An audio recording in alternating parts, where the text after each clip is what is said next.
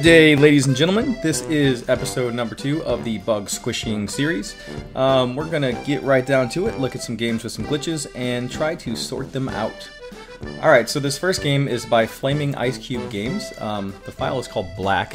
He says, "Hey man, I have learned almost everything from you, and I just need you to check my game out. Lots of bugs. Here are the ones I found so far. When I'm pushed up against a wall and I try to jump over it, even though the sprite is over the wall, I can't move forward. Smooth scrolling goes way too slow, and it sometimes seems like it's going in the opposite direction of my character. Thanks for reading, and I hope you can fix these glitches." Alright, so we're going to open up Black and see if we can figure out what's wrong with it. Alright, let's take a look at the game. Zoom out a little bit. Okay, seems pretty simple. I like this sort of black and white aesthetic. Interesting main character. He kind of looks like E.T. I'm guessing that's his camera object. Alright, let's see how he does things. Collision between active 7, active 8. I don't know what these do. Escape ends the application. Stops. Okay, so he's using built-in movements. He is not using the platform movement object. That's okay. Set gravity to 1. Set gravity to 35. Okay, so he's got these actives. It looks like he's using to block the background. Okay, yeah. So I'm guessing you can't see those when you run the game. So what was his... Let's look at the character then, his player, and let's find out how he moves things. It's a platform movement. It's got button 1. I think that's control. Let's run it and test and see if we're getting the same problems he's having.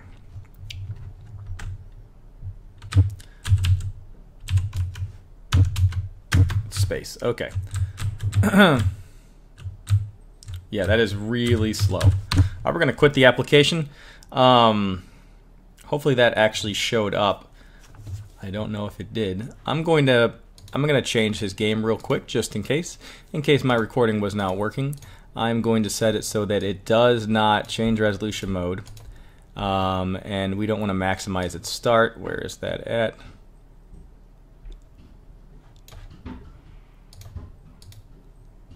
There. Okay.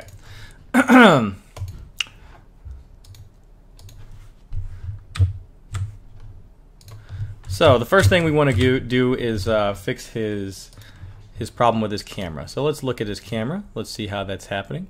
Be under always, probably. Center display, no. Okay, so his camera is going to have a behavior. Shut up, dog. His camera is going to have a behavior. Let's go ahead and look at the behavior of this camera. Always set X position to scroller X, set Y position to scroller... Well, he's setting the X and Y to scroller X. That's a problem. Does he have a scroller Y? Let's see. He does have a scroller Y. So right off the bat, you have made a mistake in pointing to the proper variable. That's going to cause an issue.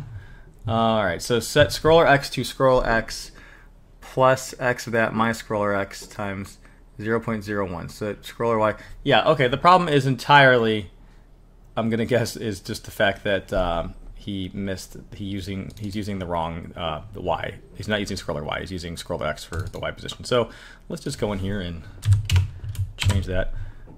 Boom. Alright.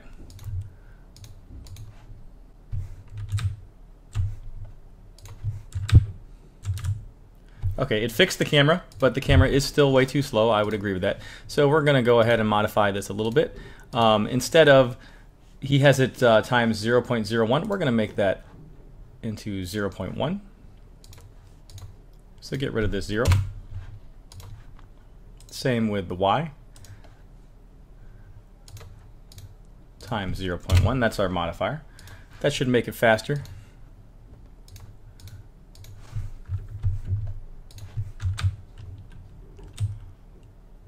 Okay, camera is much smoother. So he's saying that he can't jump over stuff. I'm not seeming to have that problem. Oh, this is water. Okay. Let's try this again, see if I can figure out why or what he's having a problem jumping over.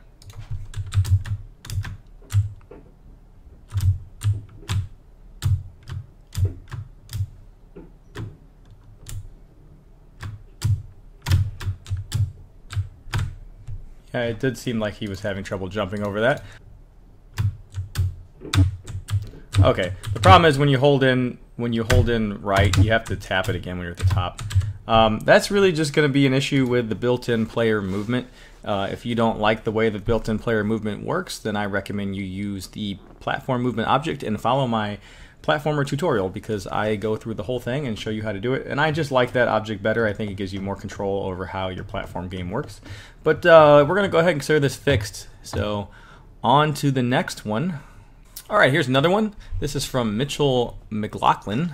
And they say, I have this game I've been working on. It's a platform shooter sort of thing. The problem is that when I have is the action point, it is, wait, hold on. The problem is that I have is the action point it in the middle of the player object. So when I'm not moving and I left click to shoot, it shoots from the action point. The problem is when I walk the frame has not changed, the action point is still in the middle.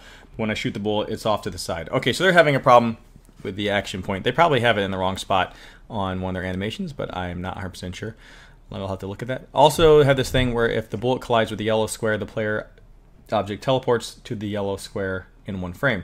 I would like to know how to make the player object teleport over many frames and pass through the yellow square a little bit so I can shoot the next bullet without the yellow square I just teleported to getting in the way.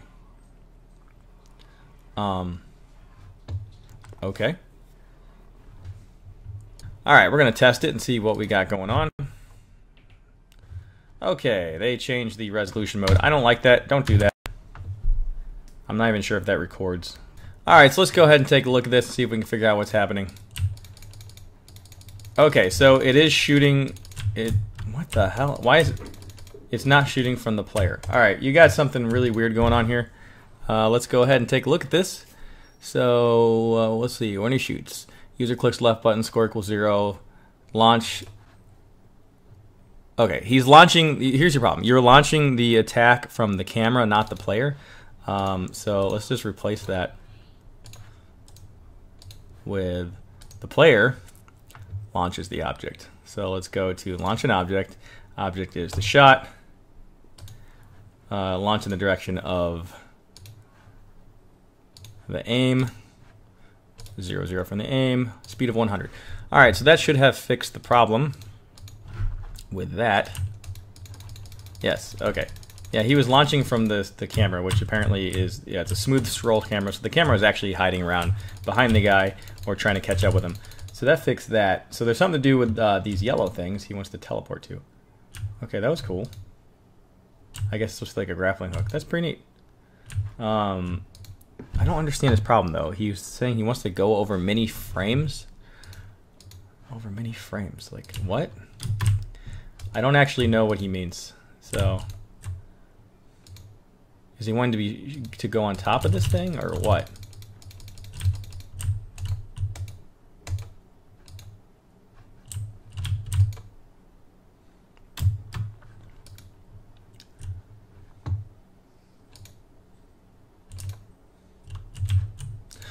want. Okay, well, unfortunately, I don't really understand the question.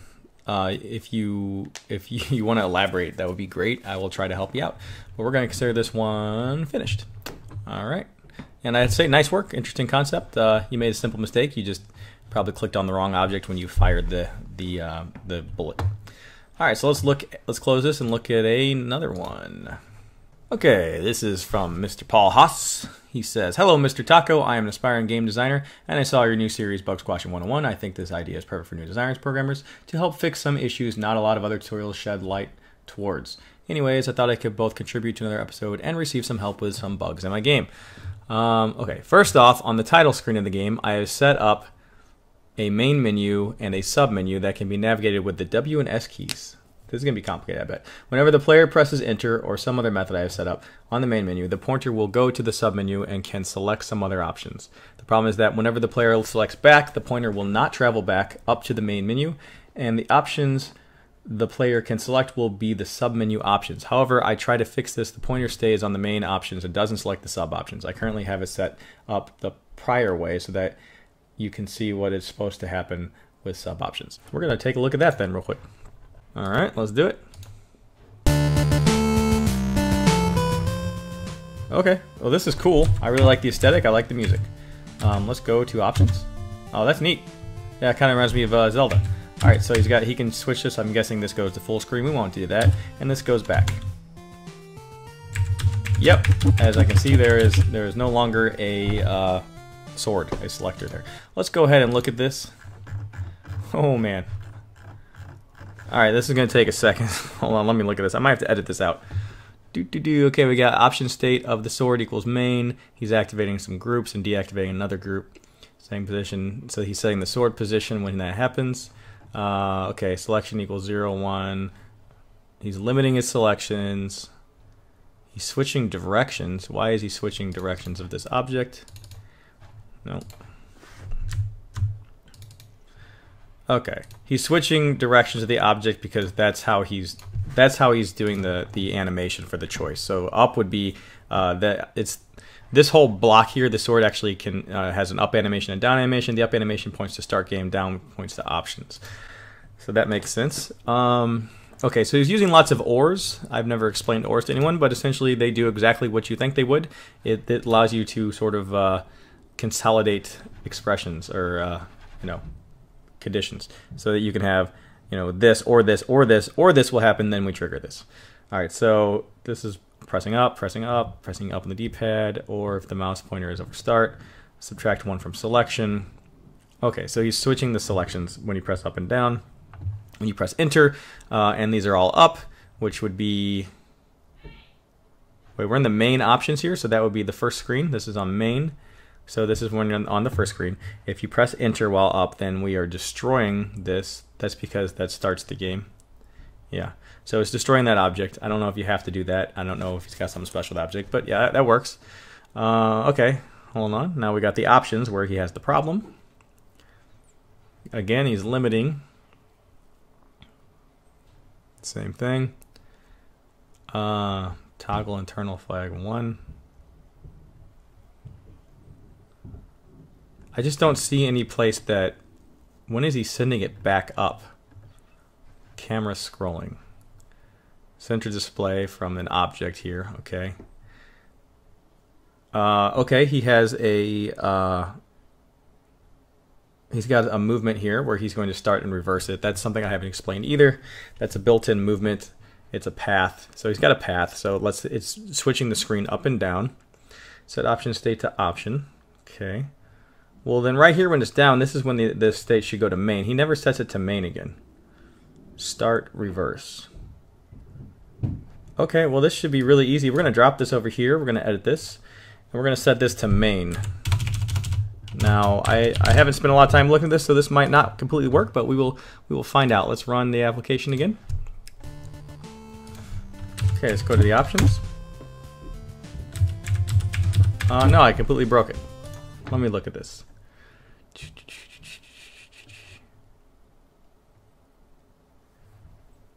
Okay, when it's on options and it's down, you press it should set it to main. And then main should trigger up here. Here you go. Option stays main. Activate the group main options, deactivate options, and set the position back. Why is that not working? Okay, I'm gonna do. I think I know what's happening here. I think this is actually, I don't know why Fusion does this. I think this is an issue where sometimes when you flip something like this, a state really quickly, even though this is linear, this should be reading event 35 and then event 36. Sometimes they like happen all at once and it flips it twice and it gets really confused and nothing happens. And then you have to create a cooldown. I don't actually think it's something that should be happening, but it does.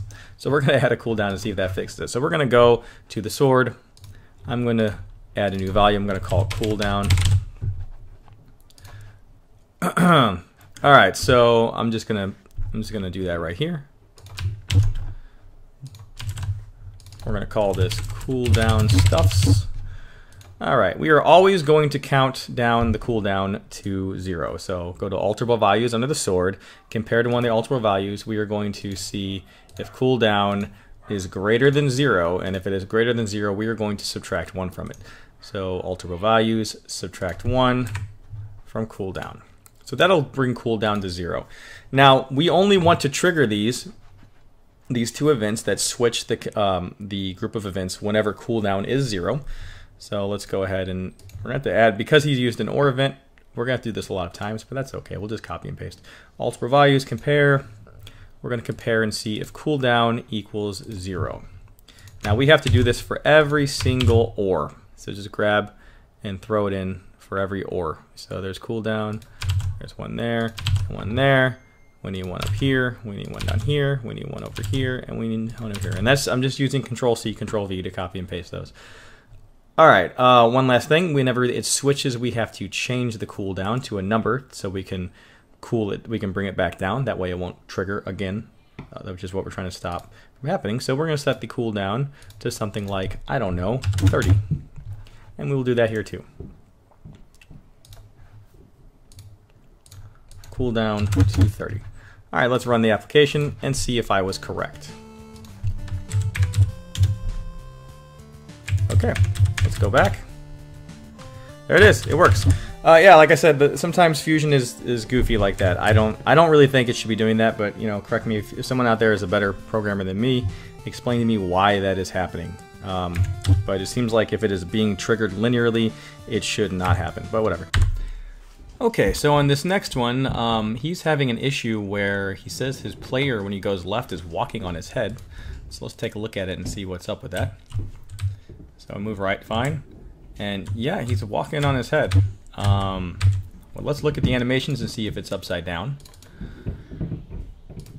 No, left animation is not upside down on any of the animations, not stopped or walking. Maybe he's rotating it in the code. Let's look at that. Direction change, no?